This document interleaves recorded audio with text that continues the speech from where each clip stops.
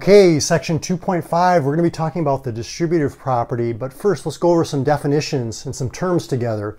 Speaking of terms, what exactly are terms? Well, terms are the quantities that are separated by a plus sign or a minus sign. So for example, if you have an expression like this, 3x plus 2, the terms would be 3x and positive 2.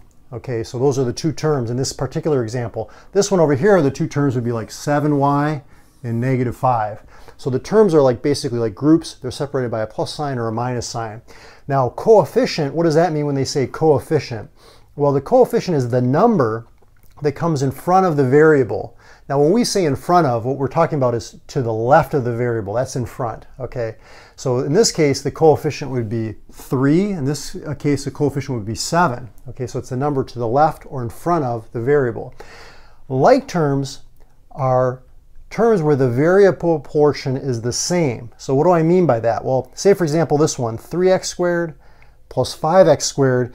These are like terms because you can see that we've got x squared. The variable term is the same.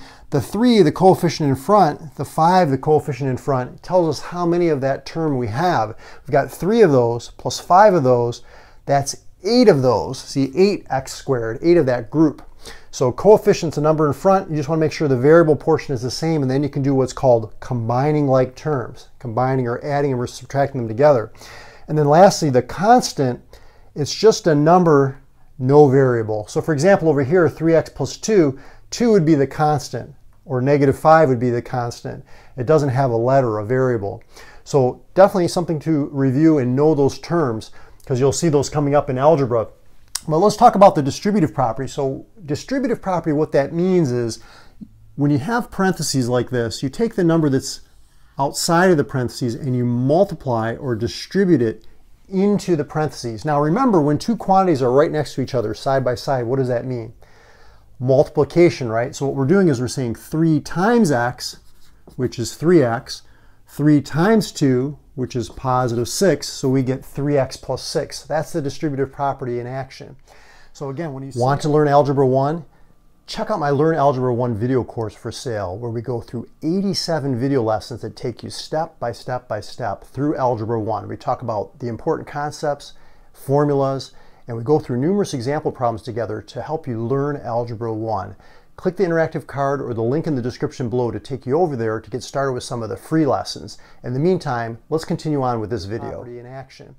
So again, when you see a number or a quantity, I should say, in front of a group like a parentheses, there's nothing in between. That means they're multiplied together. You want to take that quantity on the outside, you want to distribute it, meaning you're going to multiply it to what's on the inside of the parentheses. So negative 2 times 5 is negative 10y.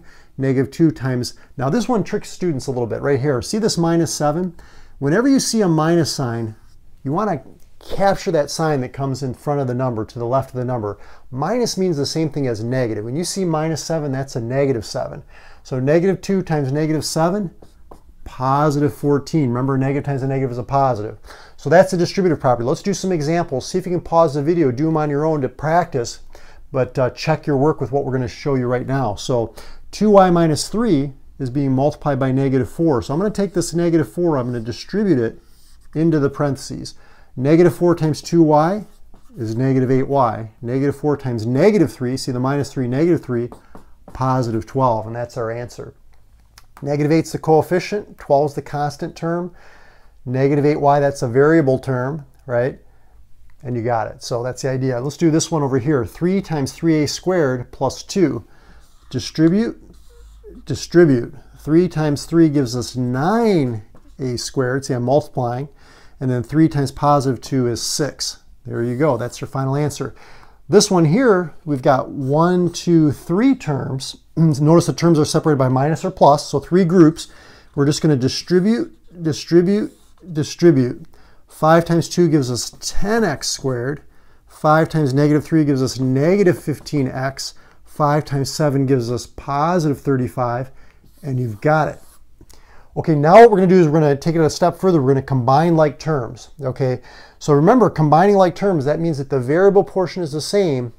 We just have to add or subtract the coefficients. That tells us how many of that group we have, right?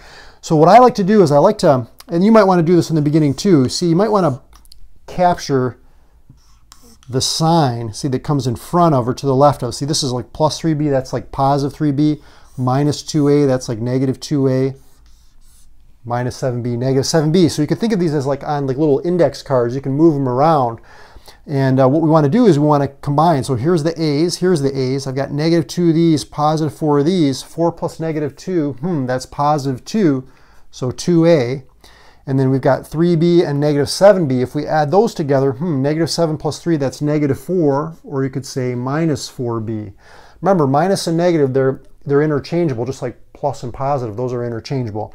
But that's what you want to do. You want to capture the sign in front. That goes with that term. Okay, let's go to number 5 here. Let's see, 6x squared and 9x squared. I'm just going to underline those. And then let's see, we can combine those together. 6 and 9 gives us 15x squared. Negative 3x, we don't have any more x's, so I'm just going to write that one down, negative 3x.